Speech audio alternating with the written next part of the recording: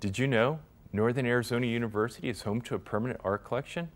The Marguerite Heddle Weiss collection, on display in the Art Gallery on North Campus, is open to the public as well as the campus community. This collection is on the third floor of the Old Main Art Gallery with furniture, sculpture, tapestries, and paintings. The Margaret Heddle Weiss collection consists of work that was donated by an Arizona resident, Margaret Weiss, who was a school teacher, and she had an extensive art collection. She traveled extensively and collected during her travels. It's just one of the permanent collections that we have at the NAU Art Museum.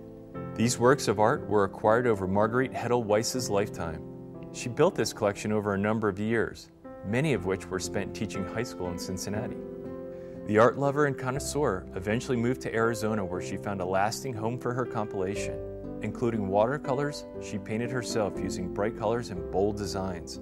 Maintaining a permanent art collection is part of the mission of the university. Well, it's really important for the permanent collection to be here because it promotes a creative university, and students behind the scenes are able to practice skills such as curation, storage, other museum and art type skills, and students on campus are able to view the exhibits to have different sparks of creativity through different cultural presentations.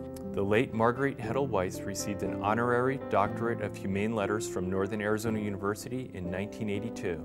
The exhibit is on display each Tuesday through Saturday from noon until 5 at the NAU Art Museum in Old Main.